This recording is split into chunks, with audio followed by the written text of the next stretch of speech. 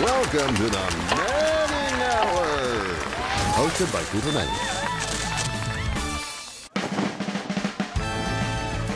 Ahoy, McCoy! Hey, do you mind if I call you Gerald? My name is Gerald. I know, it just seems kind of offensive. Does it have like a soft G? Just call me Gerald. Just use my name. Gerald, I'm going to read you a quote you once said.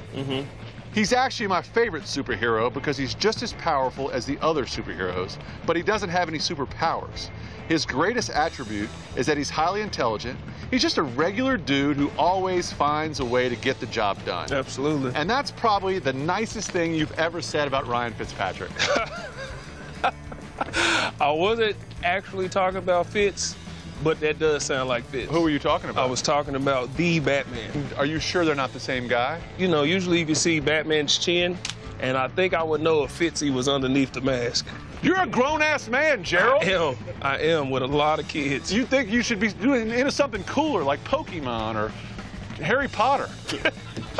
I'm going to name a superhero or a villain, and you tell me the NFL equivalent player. Okay. Okay? Let's start with Captain America. J.J. Watt. What about Flash? Tyreek Hill. Excellent. How about Loki? I'm going to say Loki is Aaron Rodgers. Because Yes. he's unapologetically excellent. Spider-Man. Jalen Ramsey. He can go get anything. He lacks confidence. Yeah, I know. He has to take some classes for that. What about X-Men?